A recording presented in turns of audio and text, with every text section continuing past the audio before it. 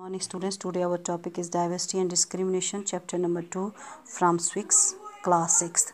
यहाँ पे बताया है कि लोगों को ये भी कहा गया कि अब आप लोग फ्री हैं, अपनी मर्ज़ी से कोई भी काम कर सकते हैं। गवर्नमेंट जॉब जो है वो सभी के लिए ओपन है। ऐसा नहीं है कि इसमें भी कोई डिस्क्रिमिनेशन है, सभी के लिए यहाँ पर इक्वल अपॉर्चुनिटीज़ है। और गवर्नमेंट की ये रेस्पॉन्सिबिलिटीज़ है कि गवर्नमेंट स्टेप्स ले ताकि जो इक्वलिटी है वो सभी लोगों हो, चाहे वो पुअर हों या फिर मार्जिनल कम्युनिटी हो। जो राइटर्स रहे हैं कॉन्स्टिट्यूशन के, जिन्होंने कॉन्स्टिट्यूशन लिखा, उन्होंने डाइवर्सिटी को रेस्पेक्ट दी और ये भी कहा कि जो डाइवर्सिटी है एक सिग्निफिकेंट पार्ट है।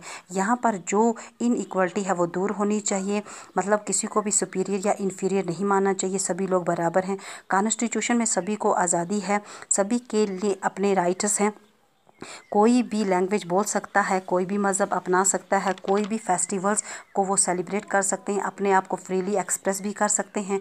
और ये भी कहा गया कि किसी पर एक ही लैंग्वेज, रिलीजियस या एक फेस्टिवल फॉलो करने के लिए कोई दबाव नहीं डाल सकता।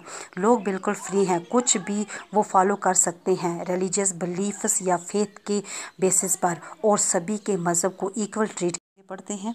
इंडिया एक सेक्युलर कंट्री बना फिर, जहाँ पर डिफरेंट रिलीजियस फेथ्स के लोग जो हैं वो एक बराबर माने गए, और यहाँ पर डाइवर्सिटी को एनकरेज भी किया गया, और डाइवर्सिटी के साथ साथ यहाँ पर इक्वलिटी को भी इंश्योर किया गया। लोग कोई भी रिलीजियस फॉलो कर सकते हैं without any fair and discrimination. और ये जो एलिमेंट्स हैं, ये एलिमेंट्स तो यूनिटी के हैं।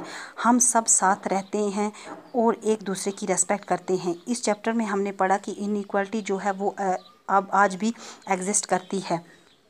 एक्चुअली लोगों ने इसके लिए बहुत स्ट्रगल किया और गवर्नमेंट ने बहुत सारे एक्शंस लिए, जो आज हम ये रियलिटी देखने को मिली कि आज सभी कॉन्स्टिट्यूशन में या कानून के सामने सब लोग बराबर हैं। ये चैप्टर आज हम यहीं ख़त्म करते हैं। Thank you.